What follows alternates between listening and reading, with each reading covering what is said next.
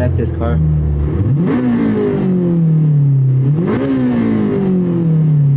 Oh God, you can even hear it in the revs. VTEC opens it a bit, and after a certain RPM, it closes. So you can hear it. Oh my God, you can even check VTEC like this. No VTEC, no VTEC, no VTEC, no VTEC. Open. I love this car. This car is majestic. Majestic. Oh my God, isn't that a Honda horn? It's gonna be fun.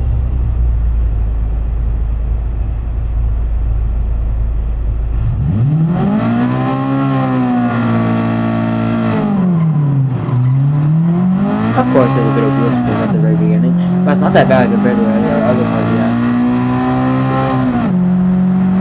Well, it's not as bad as that M3.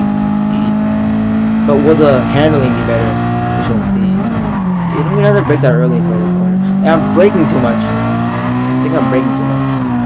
A bit of understeer.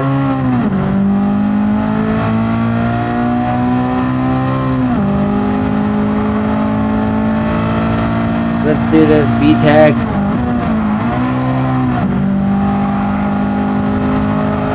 This car should get, at this handling rate, this car should have a bit better lap than the M3. I'll try to oversteer it and try to get that corner, but I guess couldn't do anything. Stupid. I'm very bad at that corner. One thing for sure, I need to practice driving.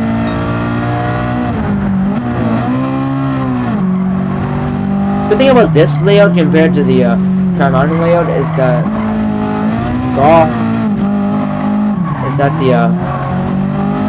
nearly a 3. I'm just scared like this Suzuki Swift. Please don't do that to me. The thing about this thing is that it's more similar to the old layout, so I could run a lap on the old Gran Turismo 5, 4, 3, 2, 1, and 6 with any car in that game. And it will still come close to this. So I could test the EKs on that game too. I think the EK9 understeers a whole lot less in this game than the older ones would.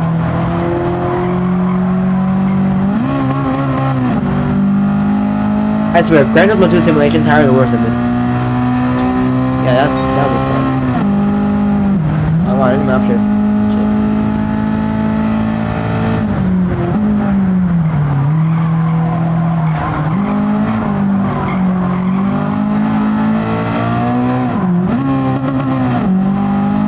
I think it'd be better than the M3. I love that we just skip that and no one penalized you for doing anything. Like, hee let's just be illegal and skip that.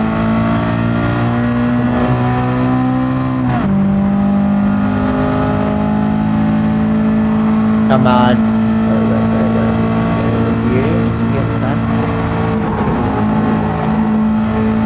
And the time is already cut. Come on, get to the end! You have 5 seconds to do this, come on! Come on! VTEC! Come on, VTEC!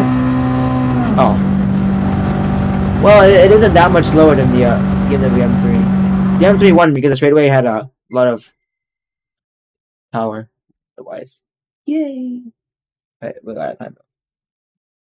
2:43. 667. Not